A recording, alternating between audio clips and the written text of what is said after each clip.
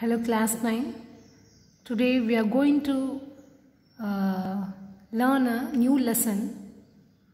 Lesson 5, Coordinate Geometry. You already know the map of the real number system as a number line. It extends infinitely on both directions. In between any 2 points on a number line, there lies infinite number of points, isn't it? So coordinate geometry la முக்கியமா நமக்கு graph நம்ம இதுல use பண்ற மாதிரி இருக்கும். So graphingல என்னன்னா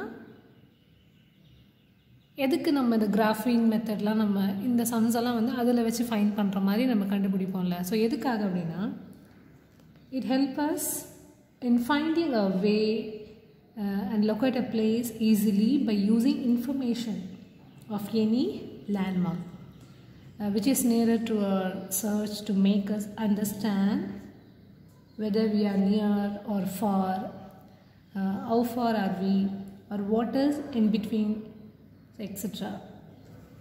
We use latitudes and longitudes to pinpoint places on earth. It is interesting, children. X-axis and y-axis, so and the directions la நம்ம already நம்ம lower class la படிச்சதுதான். So இங்க நம்ம நியூவா நம்ம என்ன கத்துக்குறோம்னா இப்போ 9th ஸ்டாண்டர்ட்ல நமக்கு நியூவா இதோட அட்வான்ஸா என்ன நம்ம படிக்கிறோம் 8th ல இருந்ததை விட இப்போ நம்ம என்ன படிக்கிறோம் அப்படினா distance between 2 points. So அங்க வந்து நம்ம distance எல்லாம் நம்ம ஃபைண்ட் பண்ண மாட்டோம், just plot the points தான் நம்ம படிச்சிருக்கோம். Plotting points 2,3 அப்பனா 2 வந்து x ல பார்க்கணும், 3 வந்து y ல பார்க்கணும், அப்படி தான் படிச்சிருக்கோம். ஸோ இங்கே வந்து அந்த பாயிண்ட்ஸோட டிஸ்டன்ஸ் நம்ம ஃபைண்ட் பண்ண போகிறோம். அதுக்கும் இந்த ஃபர்ஸ்ட் பாயிண்ட்க்கும் அந்த செகண்ட் பாயிண்ட்க்கும் எவ்வளோ distance. Okay, so given 2 points என்ன 2 பாயிண்ட் இருக்கோ, so consider that is point x1 y1.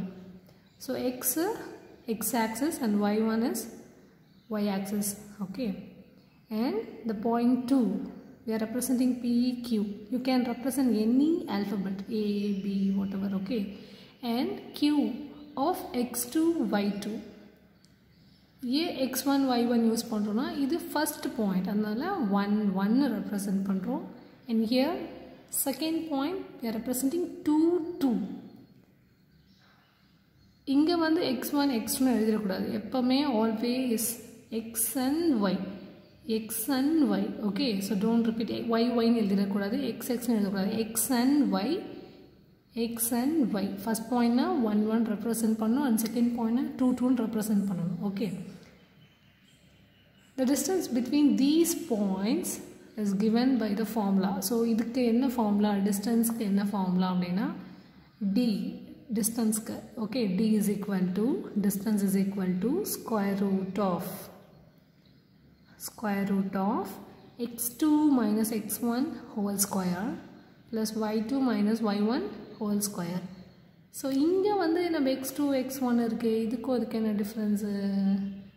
இது ஃபார்முலால மைனஸ் இருக்கு பாரு சென்டர்ல, x2 minus x1 y2 minus y1. Okay, so distance formula is very very important, children. Easy formula also. Say this, d is equal to square root of x2 minus x1 whole square plus y2 minus y1 whole square. So distance between 2 points அப்படினா இந்த formula. Okay, this is the first point நான் ஞாபகம் வச்சுக்கோ. and second point, the distance between PQ is equal to the distance between QP. So ரெண்டுமே ஒண்ணுதான். இப்போ PQ ஓட டிஸ்டன்ஸ்னாலும் QP ஓட டிஸ்டன்ஸ்னாலும் சேமா தான் இருக்கும். ஸோ அதுதான் x2 minus x1 whole square plus y2 minus y1 whole square is equal to x1 minus x2 whole square plus y1 minus y2 whole square.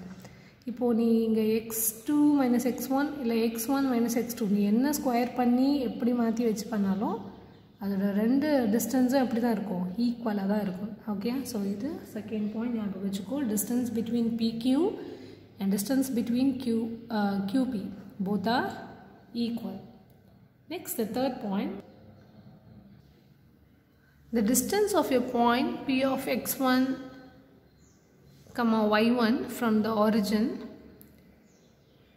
This is O. Okay, O is 0. O of 0, 0. Yes, OP is equal to square root of x1 square plus y1 square. இது என்னது?